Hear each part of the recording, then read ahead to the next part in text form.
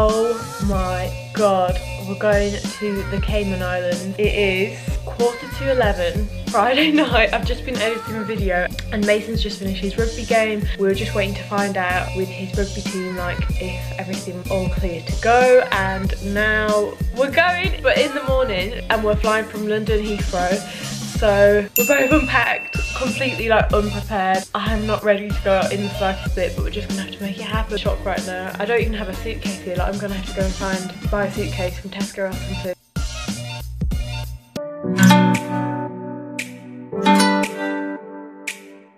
So we've just got out the taxi. We're getting our tickets for the train. We're actually early.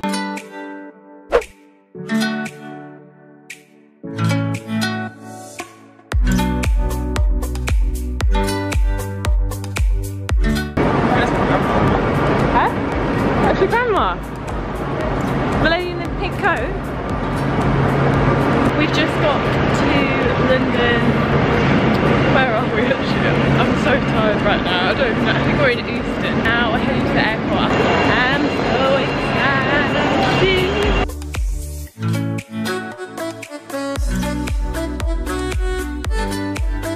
We are just checking in. Not actually that busy actually. I was expecting it to be jam-packed. Just checked our bags in, and we were both overweight slightly. Mason's suitcase was more overweight than mine. I actually can't go over that, and he had to put some stuff in my suitcase, which is funny.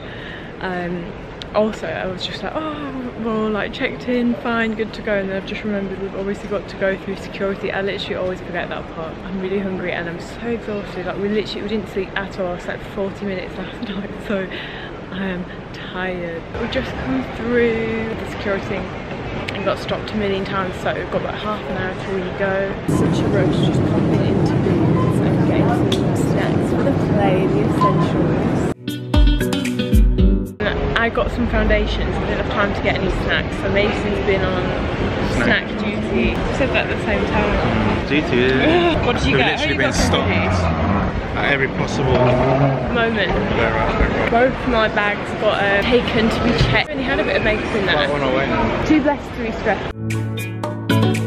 We're just strolling to the gate now, trying to be stress-free. I think we are running a little late. Got into the airport. So we just sat down, there's a huge queue.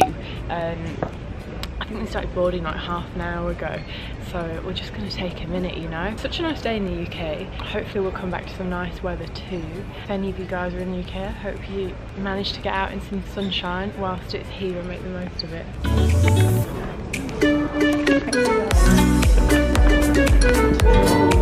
We are all ready to board. He's always sleeping. See what Mason got from Boots, and he got protein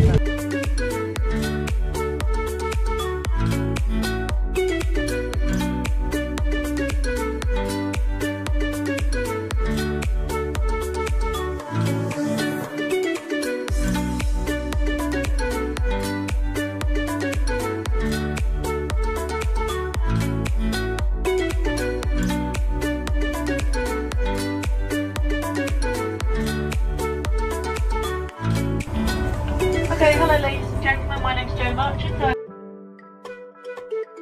This stuff is an absolute lifesaver right now. It's like, it gives you that feeling like you've just got out of the shower and you spray it on your face.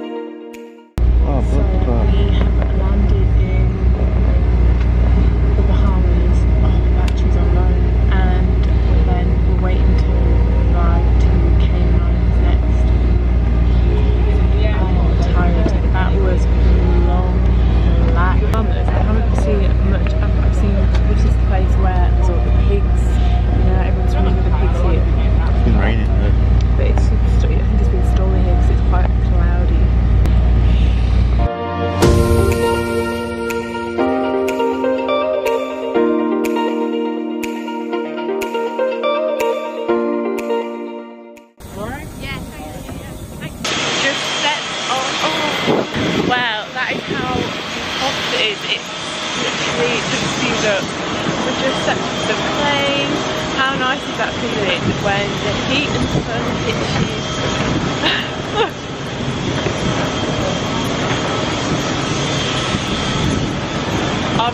That was such a long flight. We were on that plane for like, I think it was 14 hours. So, we have just picked up a hire car. We're in Bertie the Priya. This island is tiny, like we thought it was going to be like a half an hour drive because we saw where our hotel was. And turn left onto Dorsey Drive. And it's 5 minutes. So we're going left here. Yeah, Mason's anxious because it's first time driving on the left in a while. Well, I'm driving the left of the car, not the left of the car. Still on the left side of the road.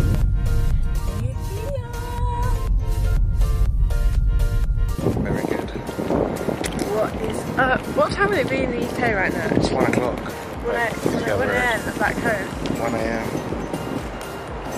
Not long been in the Cayman. And we're really tired. It's basically 20 hours travelling. So now we are just walking across the road. Sorry to cut you short, but there's these lizards and they've got like a curly tail, like a scorpion tail. I've never seen them in my life. And they're everywhere. Have you seen them before? Curly tail? No, but you've got to adapt, Olivia. You've got to adapt. Okay. Yeah. Hopefully it's got some Caribbean food we can get stuck into.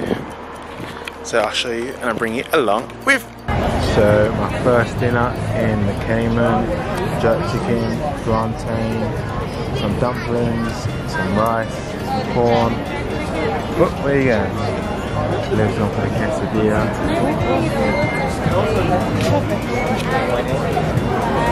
And I've not even tried it yet. So we just had dinner and once again, I feel like I'm always in food coma after any sort of meal like eating out. But we've got like a little kitchen which is so nice and handy. We're going to stock up on just some basics because this place called Kirk Market. It's like a supermarket shop, so we're going to get some stuff in here. I'm so tired right now and I can barely speak. So it's going to get an early night and have a good day tomorrow.